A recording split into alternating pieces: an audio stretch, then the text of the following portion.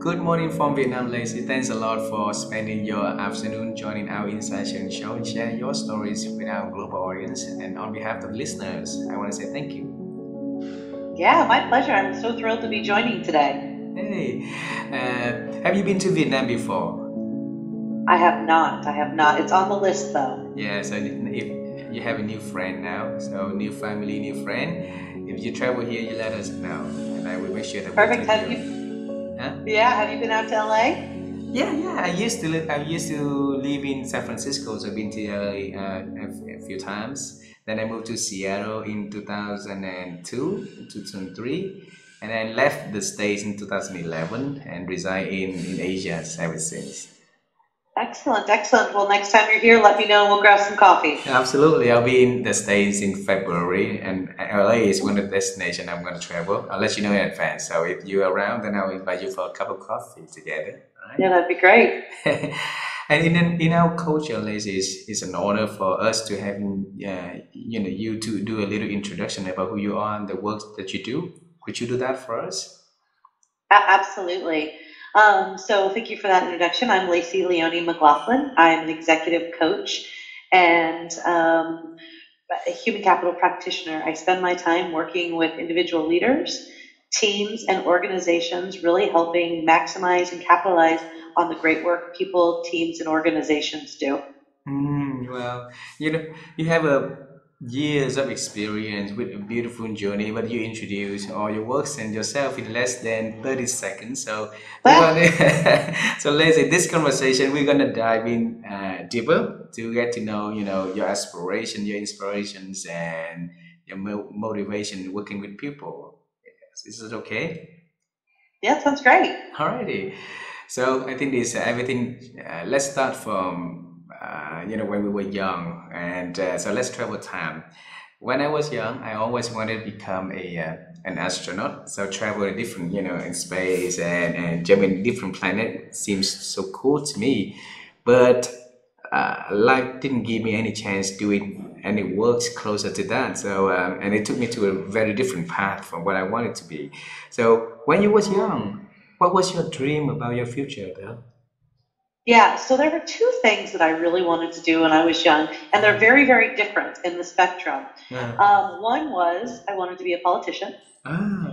and the other was I wanted to be like a disc jockey or voice actor, somebody that read something or somebody that interviewed people, but really sort of just had fun with voice and engaging with people through interview and laughter and content and all that good stuff. Ah. So one is become politician, and then second is or becoming a DJ. Yeah, yeah. Yeah. Yeah, so it's interesting, and they probably have more similarities than I recognized at the time, and I think they both feed what I do right now pretty well. So when you think about a politician that is in service of their community, so I really wanted to get out, help move people forward. I wanted to be in service of others, and when I think about the skills and the disc jockeys and the DJs that I connected with, or the people that were doing some sort of interviews or things to that extent, it was the people that were driving impact through conversation. So when I think about both of those things, and I think about the work that I do as an executive coach and leadership development professional, I'm doing both of those things just in a very, very different way. And I actually didn't connect the dots to that until the last couple of years when I thought, gosh, when I was a kid, what did I want to do? You know what? What are the skills associated with both of those jobs? Today I'm actually doing those things, maybe not in the two professions that I thought it would be in or wanted it to be in, but very much in the same way. As an executive coach, I spend my time working with leaders, helping them be their best, helping in service of organizations, communities, and people. And then as sort of a DJ and somebody who was doing interviews, having the opportunity to help people smile, connect, and to bring meaning into things, which I do in my work today as well. So I think I got the best of both worlds. Wow, see, and it's amazing. Yeah, it's so exciting to see life going full circle, right? All the dots being connected back. What that to what you've been dreaming when you was a young little girl. Yeah, Yeah. yeah, absolutely. And it's so funny when I look back because both of those things sound substantially less fun than what I do today. Let's see. I wanna exploring from a the two dreams, a DJ and politicians. Then you have, get into what you are doing now. There must be, a path in between. So tell us how that path leading to what you are doing now. Yeah, completely unintentionally. Mm. So I actually did go to school. My undergraduate is in political science, and thought I was going to, again, spend my time in service in some capacity. Um, had some opportunities in that space and ended up ultimately going more of a business route, which I still stand behind completely.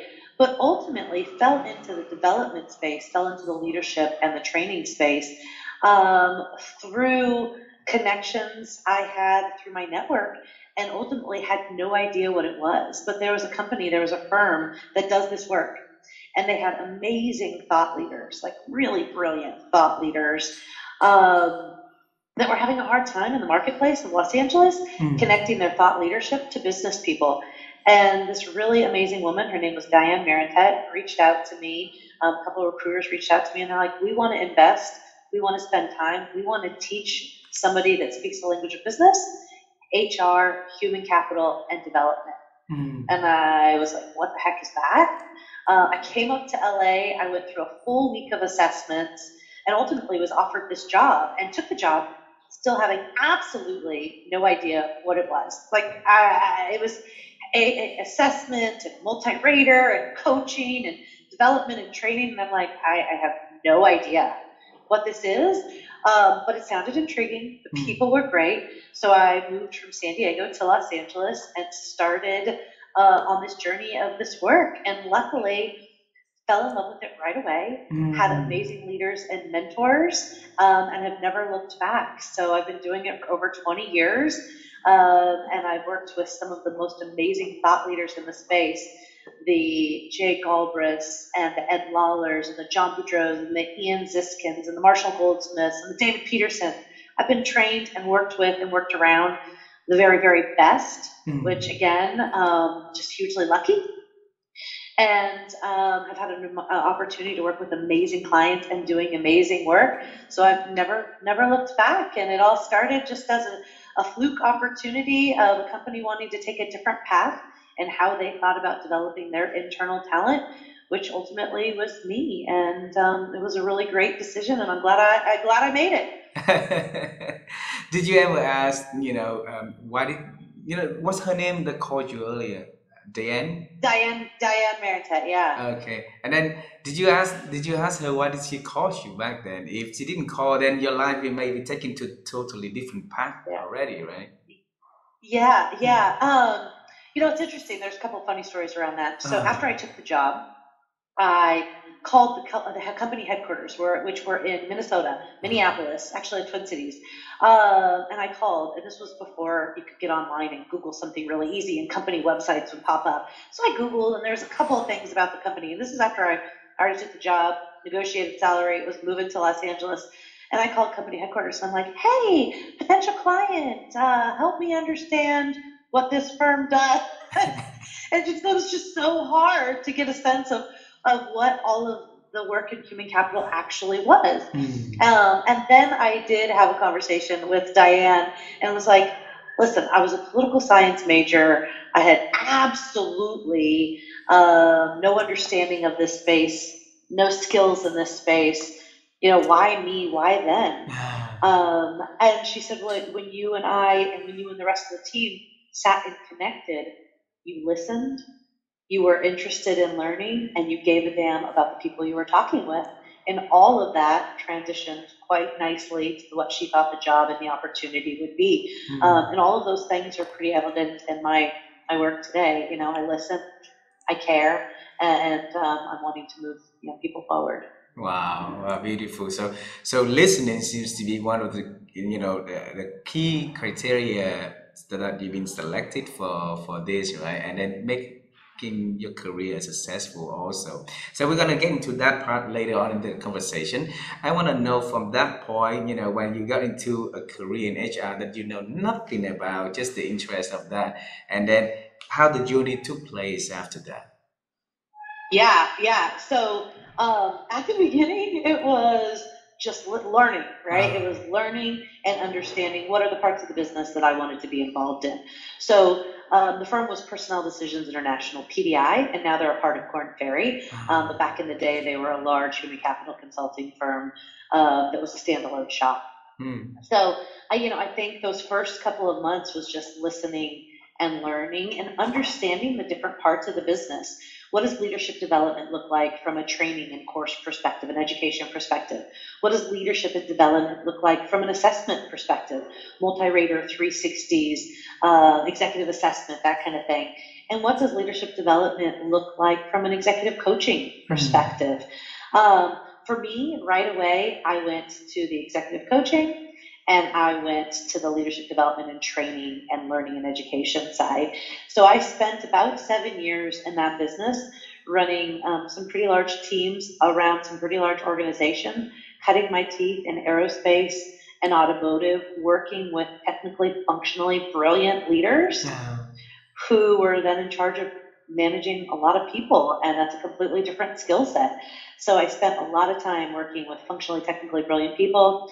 And then ultimately, because I'm here in LA, because I'm here next to Hollywood, started spending a lot of time with people in the film, entertainment, and media space in the same way. Functionally, technically brilliant producers, directors, actors, writers, showrunners that were struggling in the same way.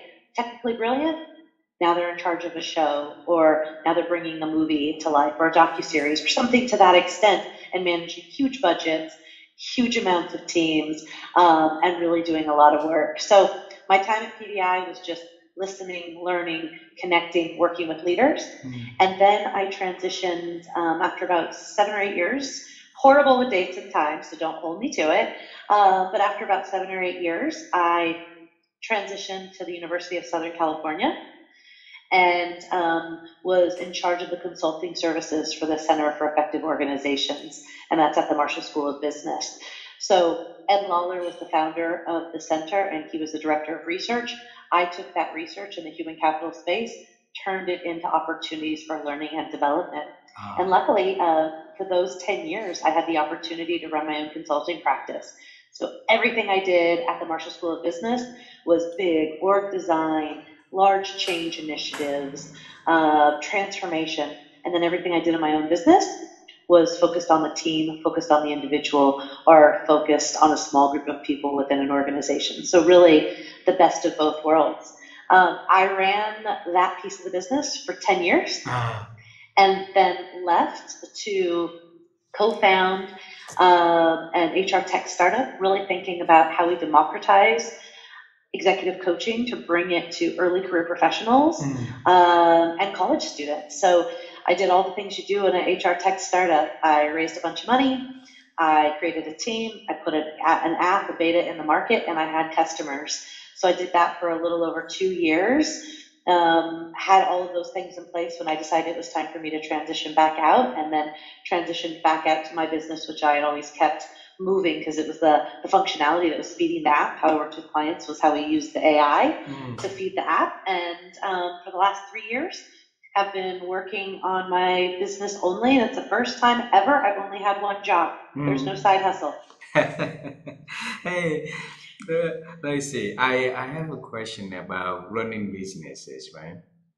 So it's not easy. It's not easy to be an entrepreneur. And when you've been in other settings, you have everything covered. You're very comfortable. Like a lot of people, a lot of executive friends of mine, by the time they retire, they share with us two things that normally they regret not doing earlier.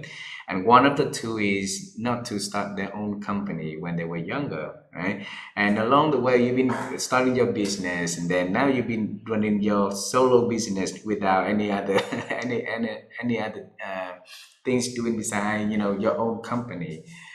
That's dangerous. That's scary to a lot of people. I mean, so what did you tell to yourself to leave all the comfortability aside and then went on to the winding world and then enjoy the business? Yeah.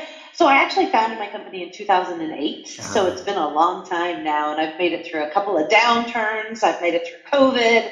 I've had a pretty good run.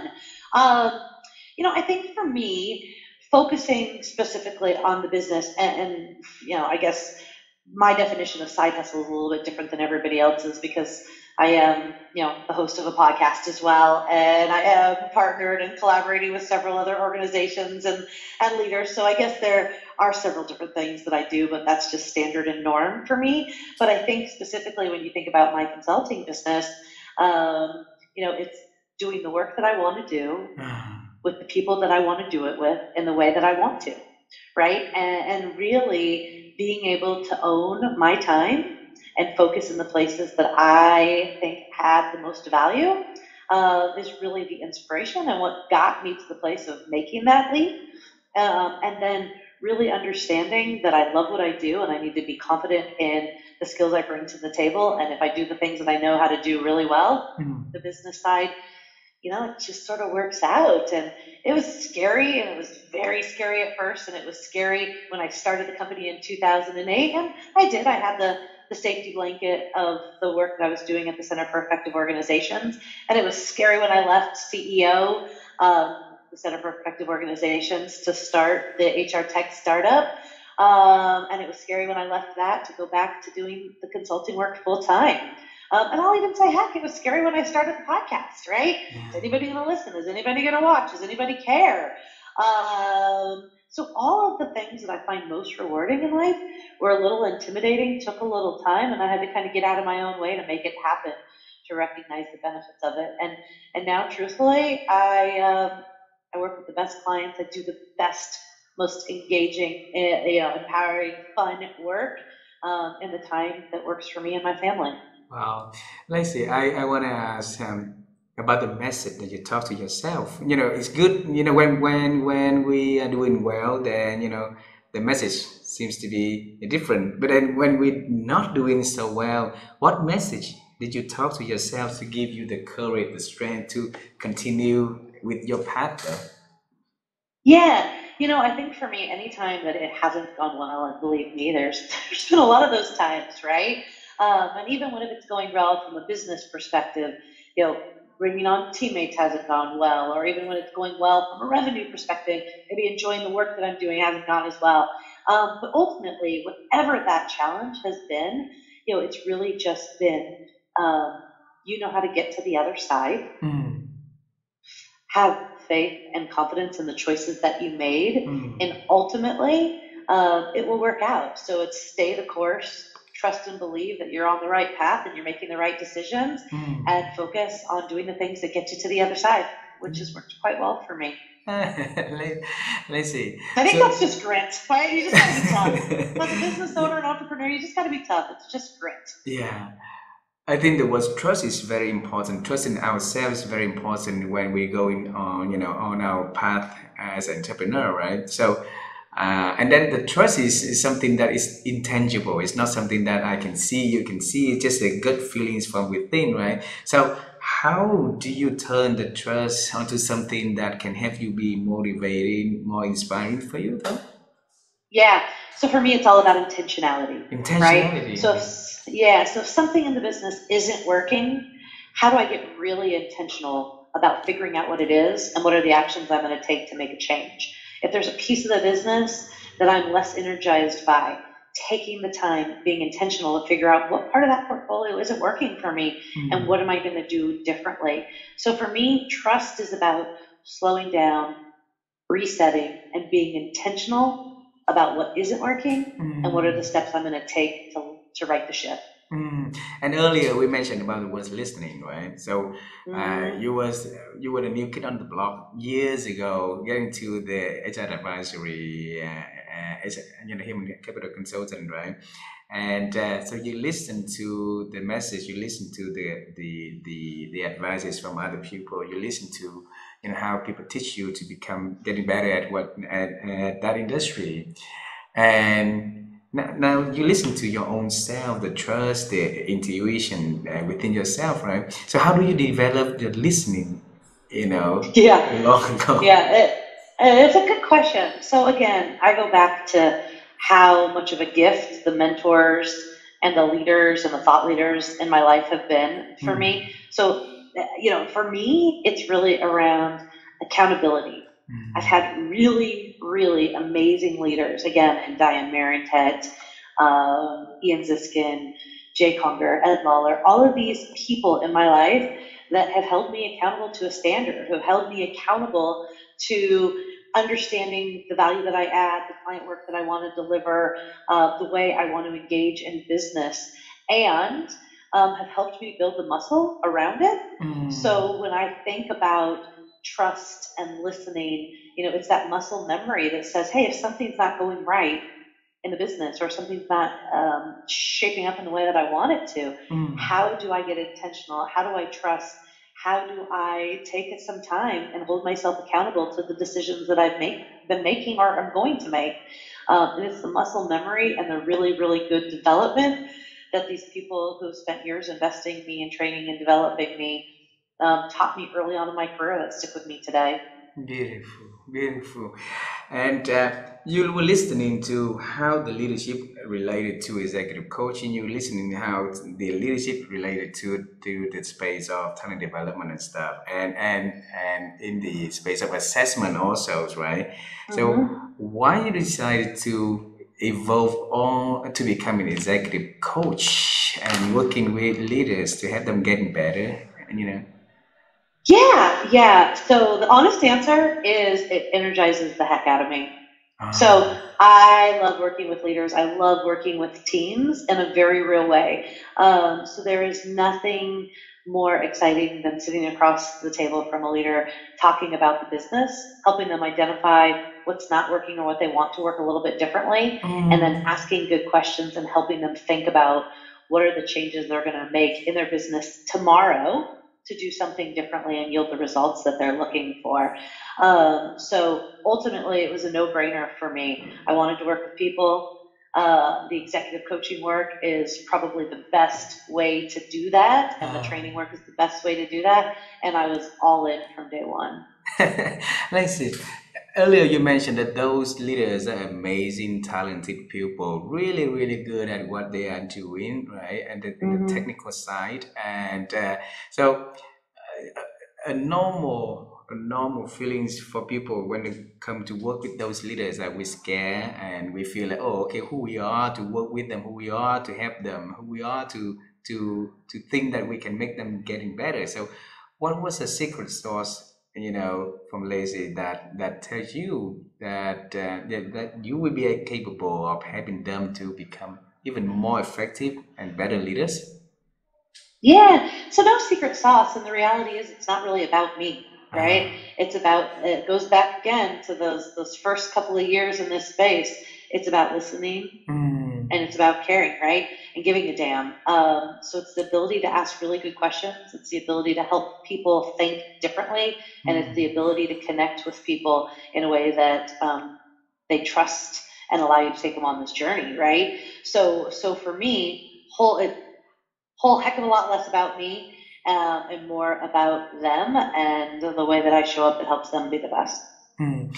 And then executive coaching has been in space in the industry for a long time, not and it has been evolving a lot. But in certain countries, it's still in early stage, and a lot of leaders don't believe that executive coaching will help them to get better. So Mm-hmm. and what message would you share with those Yeah. leaders? Yeah. Yeah.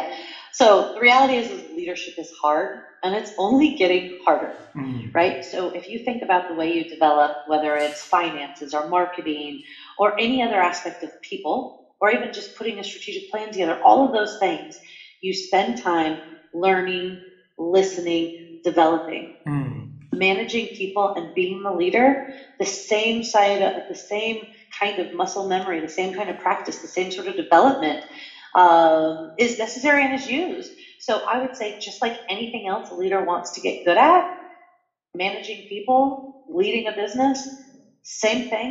But I'd argue that it's probably even more imperative because if you do it wrong, the risks of the business are substantially higher than if you blow a presentation or you get the marketing numbers wrong or, I mean, you lose people, you lose talent, you lose opportunity when Mm. you're not utilizing the leaders that you have within an organization.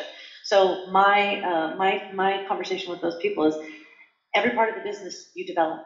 Why would leadership, why would the way you show up be any different? Ah, beautiful. And how do they respond normally? Normally they're like, oh, okay, that makes sense. So then what do we do? And then we go into a conversation. Well, just help me understand what's going on in your business. What's Hmm, working? What's hmm. not?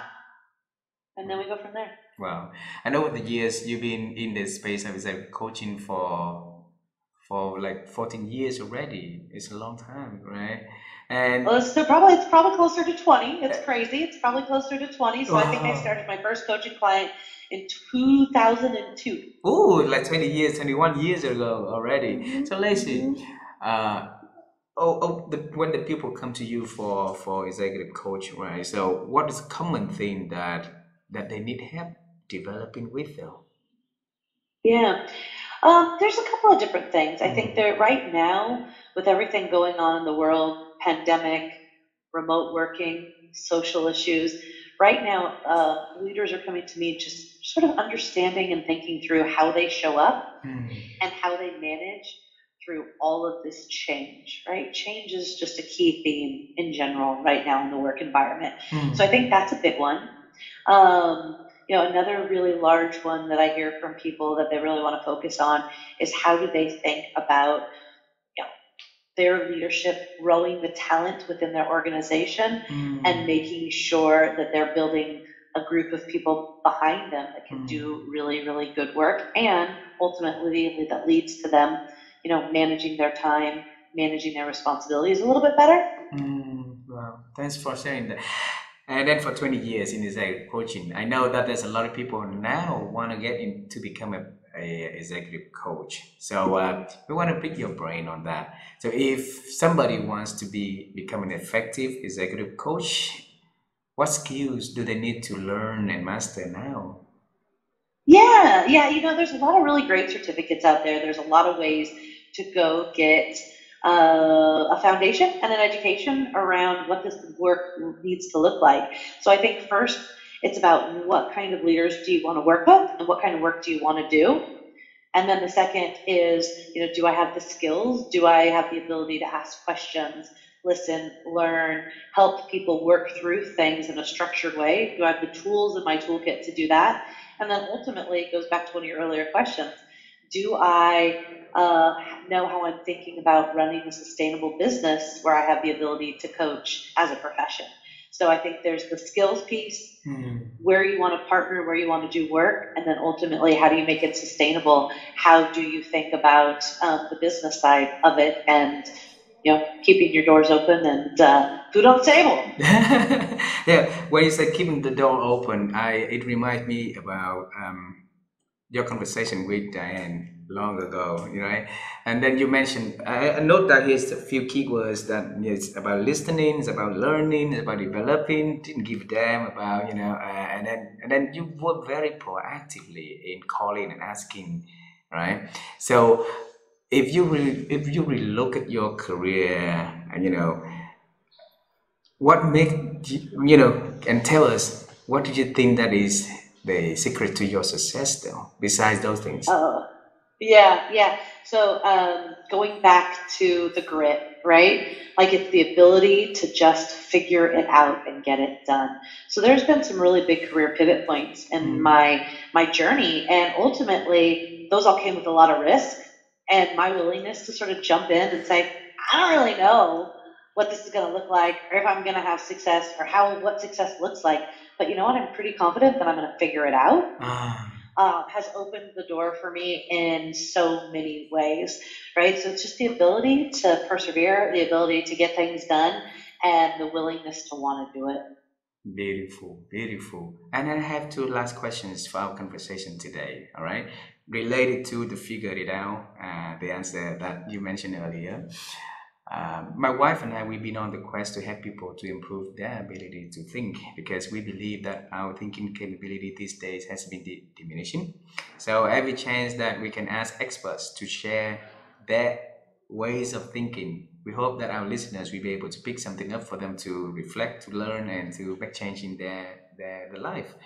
And and the thinking is a big part in figuring things out, right? So How have you been expanding your ability to think over the years, Lacey? Yeah, for me, it's just the ability to ask questions. Mm. So ultimately, I think. I have the ability, I think, and I have the ability to process and think critically because I ask questions with Mm. the intention of wanting to learn, right? Ah. So I think so often people ask questions or they speak because they want to be heard. Mm. And I think somebody who does the opposite, which is ask questions because they want to listen and learn, Mm. really, really impacts our ability to think critically. So that is a huge one for me. I want to hear, I want to ask questions, and I want to listen so I Mm. can come to my own conclusions, so I can think critically, and so I can develop myself and the people that I work with. Yeah. And that leading to one additional question that I didn't intend, plan. So I want to ask you for this.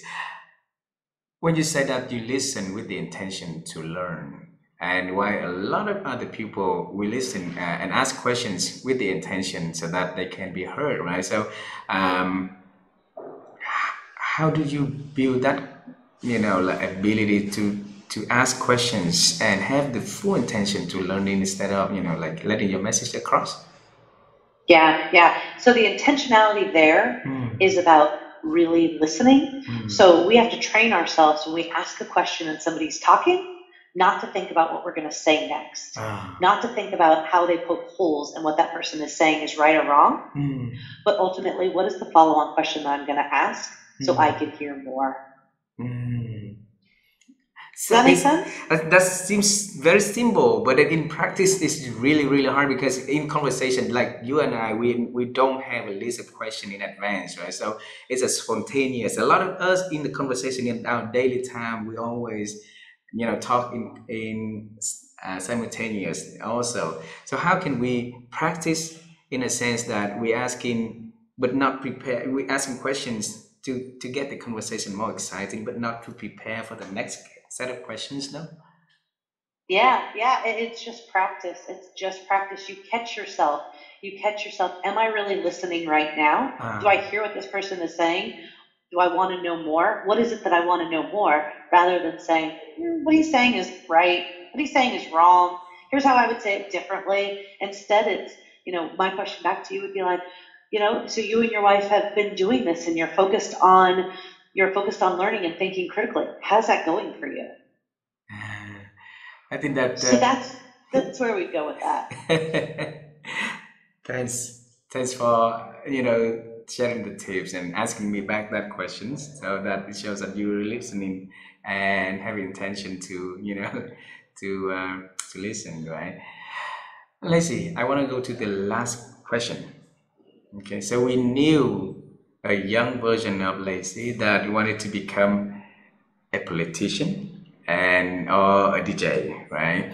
And then you went on to study political science, and but not getting to the politician world, but getting to the human resource world and working with leaders, working with human capital industry, right?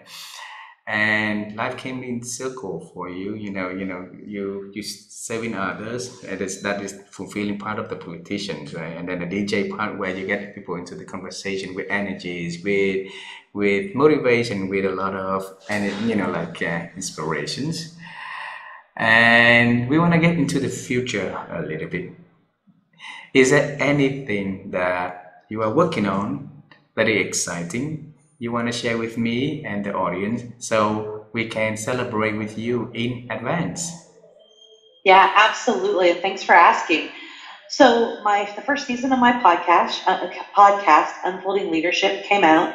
It did quite well. Mm. So I'm in the process of thinking through a second season and what are the stories and the unfolding journeys of the leaders that I work with, and Mm. how does that take place? And then ultimately, that first season led me to sign on to start a book on these Yeah. topics. So I'm in the process of sharing leadership journeys and stories and lessons learned and bumps and bruises that I have learned from the leaders that I work with that hopefully will have a pretty big impact on the leaders of tomorrow. So that's underway, and season 2 of the podcast is underway, and both of those things have high risk, they make me nervous, and I'm doing them both, just like we talked about in our conversation. So I'm excited and a little apprehensive, but really thrilled to see where they both go. Wow, and I congratulate you in advance for making those big achievements. Okay, so let me know when the book is releasing, and so that we can send big congratulations to you and we order the books for our audience also. Okay.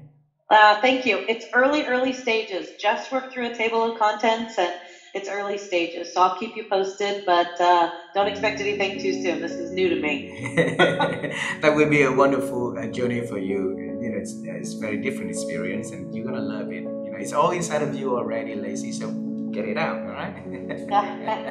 Thank you so much. Thank you so much for having me today. Thank you so much for being so generous, joining my show and sharing your stories with our audience, and a lot of good tips, a lot of amazing things that you share, and I want to say thank you. I wish you well. Happy New Year to you, and I hope to see you in person for a cup of coffee one day.